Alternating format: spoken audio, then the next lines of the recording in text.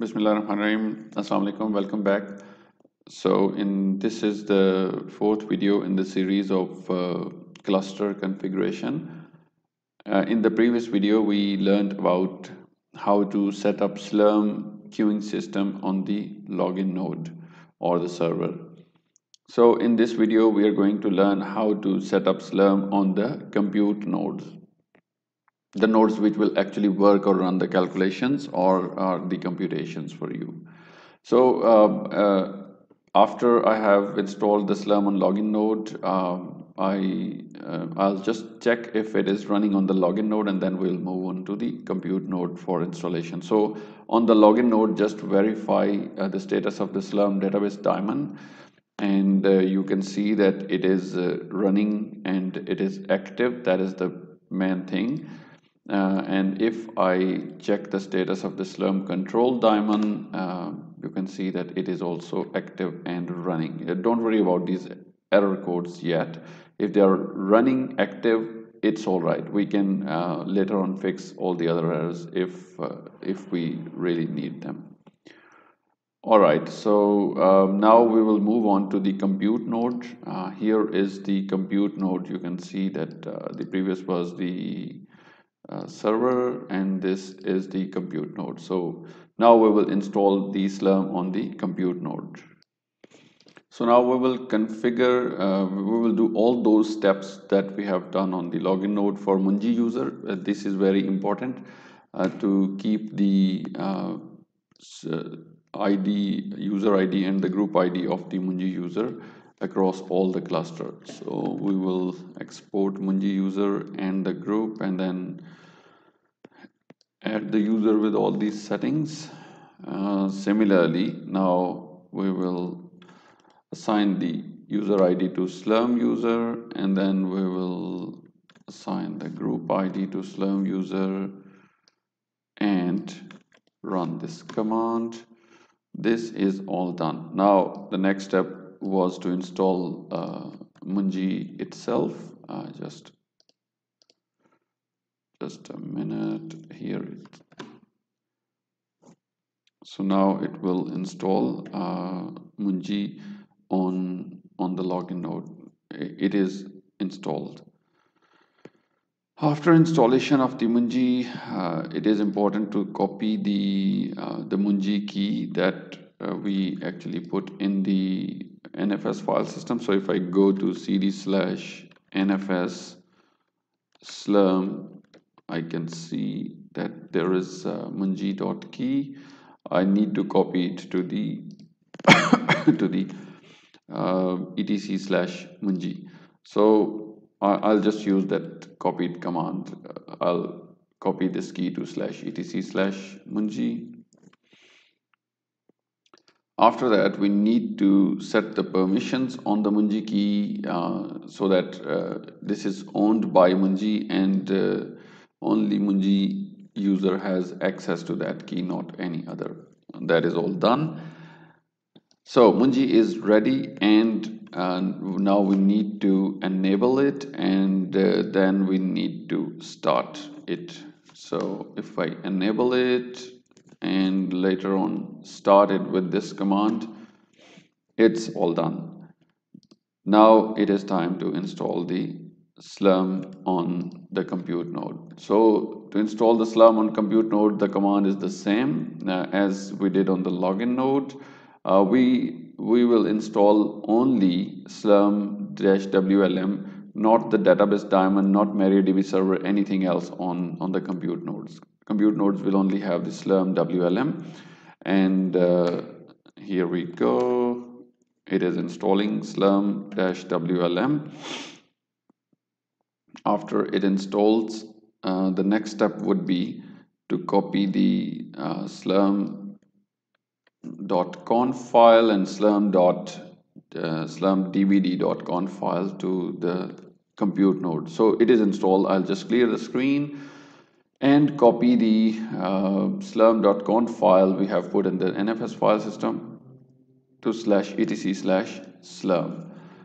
And after this, I need to copy the slurmdvd.conf file as well.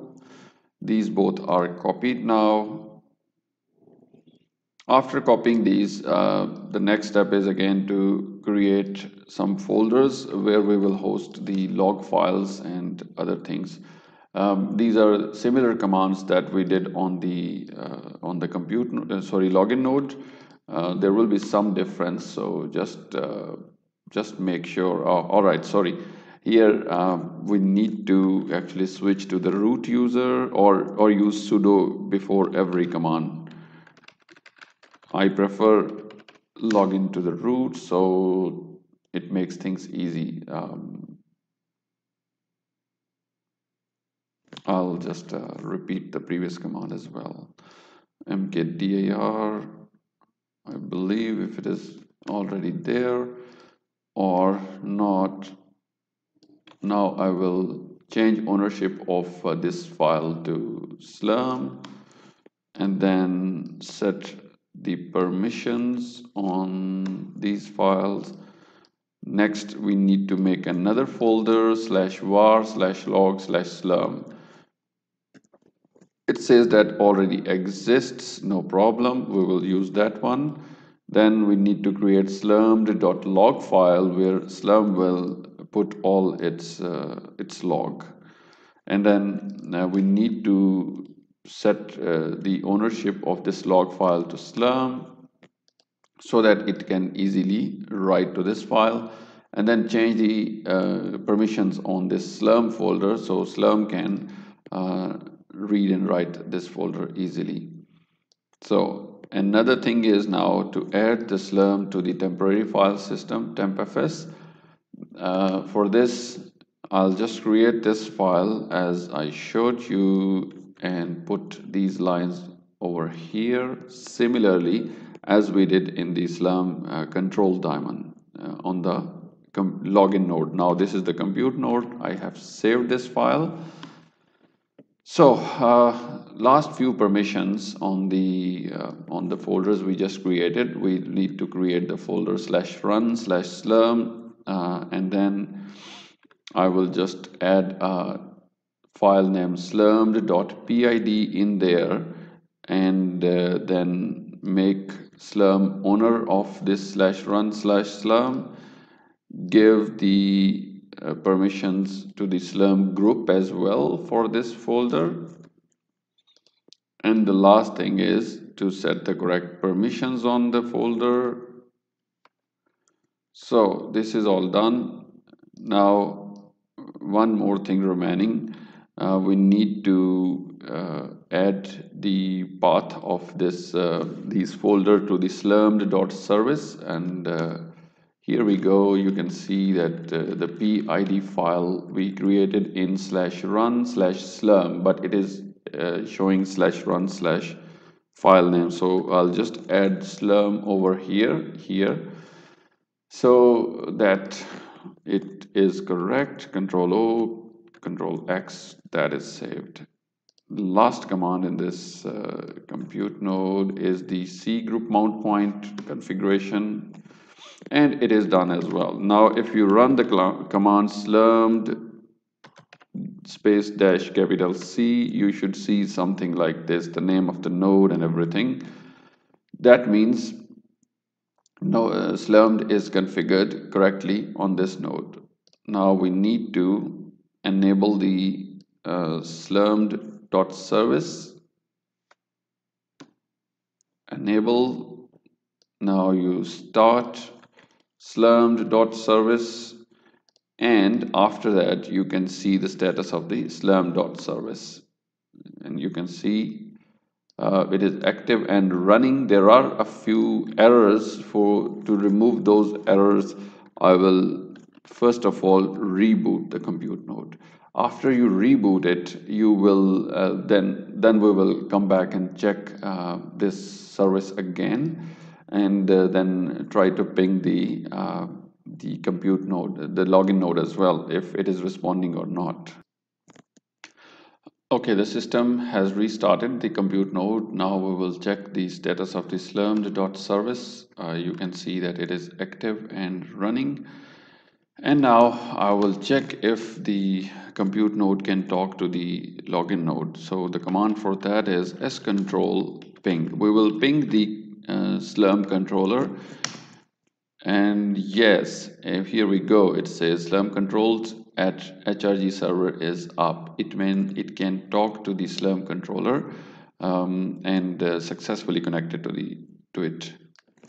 Now I will come to the Slurm control node or login node and run here as info command.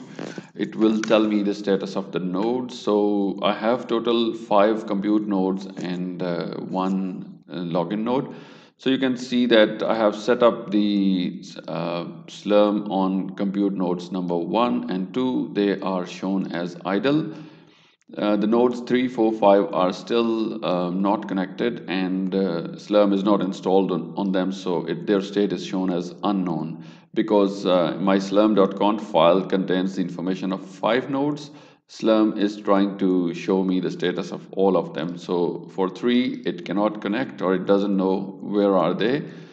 And 2 nodes are actually up and they are in idle state, mean they are ready to run the calculations. So from here you can submit any jobs using the Slurm script. You can use the sbatch command to submit a Slurm script. And to know more about what is a Slurm script, how it works, you can go to the Slurm website, and there is a lot of guidelines over there.